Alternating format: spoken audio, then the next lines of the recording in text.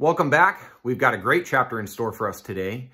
So yesterday, Job was talking and he was addressing the wicked and tyrants, and that is where he picks up right now. Okay, here we go, verse 1. Surely there is a mine for silver and a place where they refine gold. Iron is taken from the dust and copper is smelted from rock. Man puts an end to darkness, and to the farthest limit he searches out the rock in gloom and deep shadow. He sinks a shaft far from habitation, forgotten by the foot. They hang and swing to and fro, far from men. The earth, from it comes food, and underneath it, it is turned up as fire. Its rocks are the source of sapphires, and its dust contains gold. All right, so this is just pointing out that men search for metals underground, digging in the darkness and dangling from ropes to look for treasures. And I'm going to leave it at that for right now. The path no bird of prey knows, nor has the falcon's eye caught sight of it. So birds with keen sight and stealthy animals cannot see or walk on the underground treasure troves. Man hammers at rocks, digs tunnels, and even finds where rivers begin. And as a result, he is able to bring underground things to light. All right, verse 8. The proud beasts have not trodden it, nor has the fierce lion passed over it. He puts his hand on the flint. He overturns the mountains at the base. He hews out channels through the rocks, and his eye sees anything precious. He dams up the streams from flowing, and what is hidden he brings out to the light. But where can wisdom be found? And where is the place of understanding? So all this mining talk was to point out that men can find streams and minerals, but not God's wisdom apart from God. Verse 13, man does not know its value, nor is it found in the land of the living. So now Job's going to elaborate on verse 12, talking about wisdom. The deep says, it is not in me, and the sea says, it is not with me. Pure gold cannot be given in exchange for it, nor can silver be weighed as its price. It cannot be valued in the gold of Ophir, in precious onyx or sapphire. Gold or glass cannot equal it, nor can it be exchanged for articles of fine gold. Coral and crystal are not to be mentioned, and the acquisition of wisdom is above that of pearls.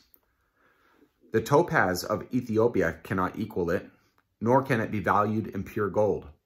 Where then does wisdom come from, and where is the place of understanding? Thus it is hidden from the eyes of all living, and concealed from the birds of the sky. Abaddon, again a synonym for Sheol, and death say, with our ears we have heard a report of it. God understands its way, and he knows its place. For he looks to the ends of the earth and sees everything under the heavens. Huge statement there. Job and his friends have probed God's wisdom back and forth this entire time, and basically have arrived nowhere near the truth. Finally, Job made the point clearly that the divine wisdom necessary to explain his suffering was inaccessible to man. Only God knew all about it, because he knows everything. True wisdom belongs to the one who is the almighty creator. One can only know it if he declares it to him. Verse 25. When he imparted weight to the wind and meted out the waters by measure, when he set a limit for the rain and a course for the thunderbolt, then he saw it and declared it. He established it and also searched it out. And to man he said, behold, the fear of the Lord, that is wisdom, and to depart from evil is understanding. All right, so as we've gone through this book, one of the reoccurring themes that we've seen through Job's speech is a believer's struggle with sin. I believe that his faith was genuine, but like the rest of us, he still wrestled with sins like complaining, putting the blame for his struggles on God, and doubts about his future. I'm sure that we all experience moments of lack of self-control, from frustration and anger, harsh speech, failure to go to God when we should, bitterness, or making choices that we later regret. This is why I want each of us to listen to the sermon by Pastor John MacArthur that I mentioned yesterday, called The Believer and Indwelling Sin, which is available both on Google and YouTube. I went over part 1 last night and today while I was driving. and it is so well done and helpful. I really just encourage us all to listen to it. He pointed out another passage of scripture that I forgot about, and I want to read. Galatians chapter 5, verses 16 and 17. But I say, walk by the Spirit, and you will not gratify the desires of the flesh. For the desires of the flesh are against the Spirit, and the desires of the Spirit are against the flesh. For these are opposed to each other, to keep you from doing the things you want to do. So the key is to walk by the Spirit, which would involve doing exactly what we've been doing, going through the Word daily, praying, and encouraging one another. This is how we grow and allow God to have victory in our lives. I guarantee that if we each look back on our lives this year, we can see the success. How many times we've made the correct choices, have displayed obedience, and by studying God's Word, have taken actions that we otherwise would not have. It is there, but so is the struggle. Pastor MacArthur mentioned in part 1 the key difference between surviving sin and reigning sin. Before being born again and indwelt by the Holy Spirit, sin reigns over a person's life in every fabric of their being. Their choices and decisions, actions, speech, everything. But the moment a person recognizes their condition before God, believes in what Jesus did on the cross on behalf of their own sin, and places their faith in him, which leads them to repent, there is no doubt that change takes place. Yet, sin still survives and remains with the person because our current minds and bodies are not fit for heaven yet. The only analogy I could think of to try to help understand this a little easier is a lantern in a cave, which fits perfectly with our chapter today. A cave alone is dark, has stalactites, which are the rock icicle-looking things that hang, bugs, bats, cold, wind, water erosion, all the above there. But deep inside it, there's no light. Then you bring in a lantern. That lantern now lives inside the cave and will make an impact illuminating it. And by appearance is now an entirely different looking cave. But it doesn't do away with the fact that it's inside a cold, stinky cave, where things around it could dim its light over time. It requires someone to check the batteries, wipe off the dust from the wind and the dirt, and fix the cracks made on it from the stalactites. And that's the Spirit of God actively working in us through prayer, Bible study, and the body of believers.